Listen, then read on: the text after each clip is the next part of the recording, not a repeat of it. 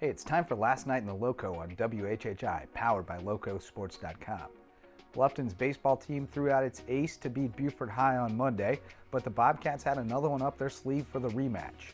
Nico Martucci went the distance in a 6-4 road win, limiting the Eagles to 5 hits and 3 walks with 6 strikeouts and adding an RBI single.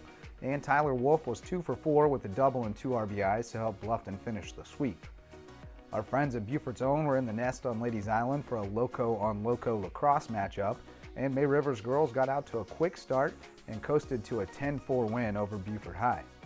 And John Paul II shot 163 to edge Hilton Head Christian Academy by 2 shots in a 9-hole meet at Berkeley Hall. HHCA's Etheridge and Phillip Court shared medalist honors at even par 36. Basketball season is over, but the accolades are still rolling in. USCB's Marcus Overstreet and Janiah Hayward swept the Peach Belt Conference Freshman of the Year honors after emerging as the leaders of the first-year Sand Shark programs. A 6'9" center from Chicago, Overstreet averaged 17.6 points and 11 rebounds, while collecting 13 double-doubles in an electrifying debut season in the Cove.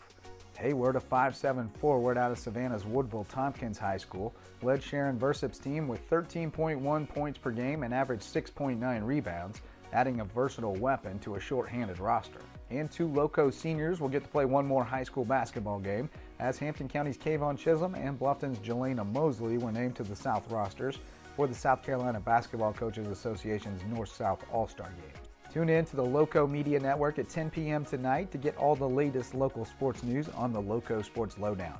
For Loco Sports and WHHI, I'm Justin Jarrett. Until next time, go Loco.